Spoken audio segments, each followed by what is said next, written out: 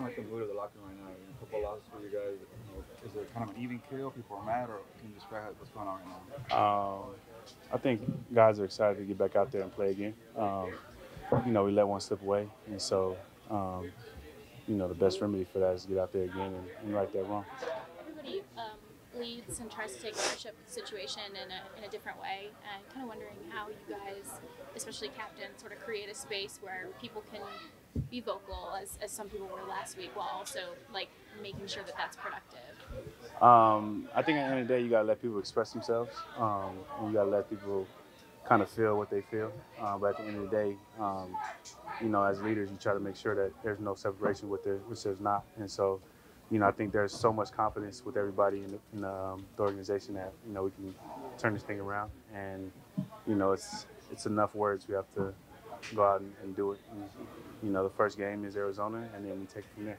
What have you learned about Sean McVay as you guys have kind of gone through the ups and downs of the season?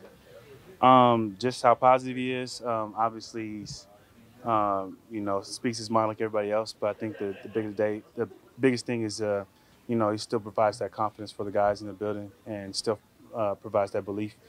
And, I'm confident that we're going to figure this out. You said that everyone in the organization is positive. Can you expand on that a little bit more? Where's that coming from? I think you get positivity from the confidence you have in the people that's in the building. When you look around, there's so many talented guys, so many guys that have been through ups and downs way worse than this. And, it just creates for another opportunity to do something special. When you hear that Matthew Stafford's in concussion protocol, is it hard not to think, what's next? No. I mean, it's part of the game. Been around for a long time, so injuries happen, things like that happen, and I'm pretty sure he's a warrior, gonna fight back, and he's gonna be smart as well. We obviously don't know what the result of that through the week is going to be, but you guys, as a defense, have repped a lot against John Wolford. So what can you sort of tell us about where he's at, and obviously your perspective of him as a guy who's relatively new to this group? Well, I mean, I saw him a few times in Seattle, so we know what he's capable of. He came down, did a lot of great things against us when I was down there. So, we have confidence in him that he's going. If he has to, he'll be able to step up. If a player like Stafford is not available, does that put any more of an onus on you as a leader if he's not around or being able to play? Do you have to kind of change your role at all in terms of being more vocal or whatever? No, I think it's still the same thing. I think each week you've been being more comfortable being vocal and things of that nature. So I don't think that stops. I think my job is to grow every week as a leader, and so to me, if that's the case, it's just another opportunity to grow. I know that last Sunday wasn't the first time you've blocked a field goal in your career, but what was it like being able to contribute in that fashion?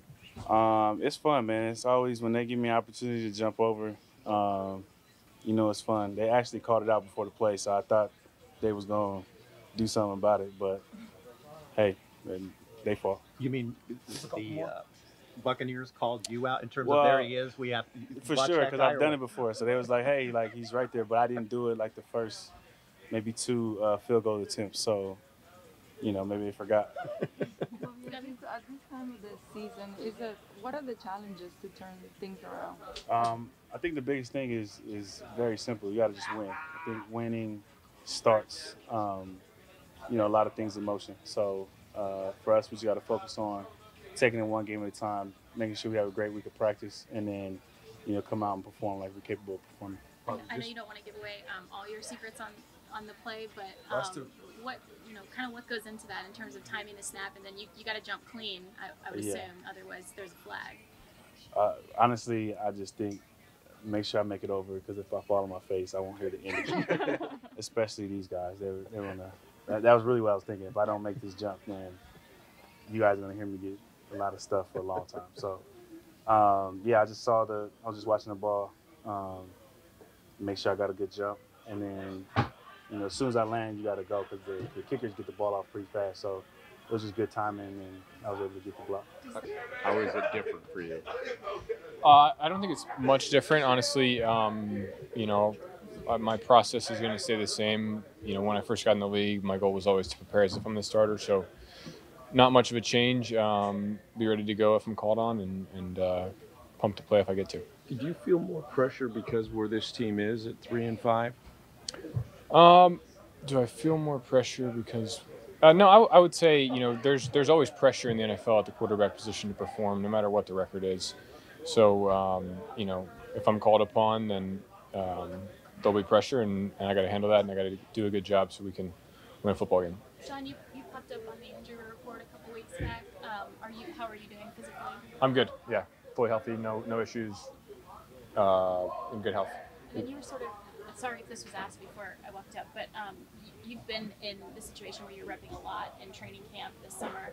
You obviously never want this situation to happen to a teammate, but in terms of that extra preparation, that extra rapport, including with new players such as Allen Robinson. Yeah, I think that's great. I think when I was afforded that opportunity in training camp, it was good to get with the ones, get those reps against our ones defense with our starters, and just getting a rhythm with some of these guys, receivers. So those reps will be good for us if I'm called upon, and which will be positive. Does that make tomorrow even more important for you if you do play? Because Sean explained today was a walkthrough because of the injuries. I imagine you probably would have wanted not to have a walkthrough.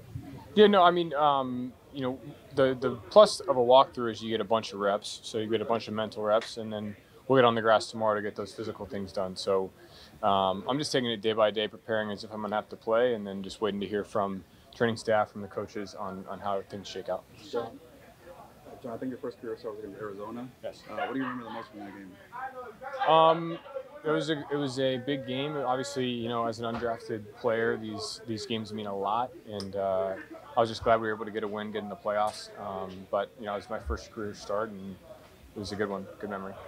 The game against Seattle the following week, Sean said in hindsight he wouldn't have ran you on that design run. But when you're going through this type of scenario and the potential of your playing, do you kind of make it clear to him that you'd like everything to be on the table? Yeah, I want to win the game, so it's not a. I'm going to compete to the best of my ability and do everything I can to win. So if that means running or that means throwing or whatever they ask me to do, I'm going to do it. Were there any signs to you with Matthew during the game of him being woozy or kind of suffering some concussion effects? I did not directly notice anything. I would defer to him. I don't know if he did or when that came out. But was there at any point in that game were you told to get ready or you might need to go in? I was not.